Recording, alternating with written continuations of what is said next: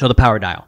The power dial is talking about owning your power, not being needy, not needing validation, which is all the stuff that is just so lady boner killer. Exactly. I was literally going to say something like that. Really? Yeah. Well, why would I want to do someone who's whining about it? Yeah. Gross. Yeah. And when a guy gets rejected, then they start pouting and it makes it even. Or mad, like they have a reaction towards it. It's like, well, that's all you want. That's how women feel. Totally. Yeah. So the concept here, very simple. The concept is her response does not dictate my standard. Her response does not dictate my standard, meaning a guy needs to set a standard that he's going to live this way no matter what. That's attractive. It's so attractive because when a gal knows a guy's just doing something for him, she believes it's a put on.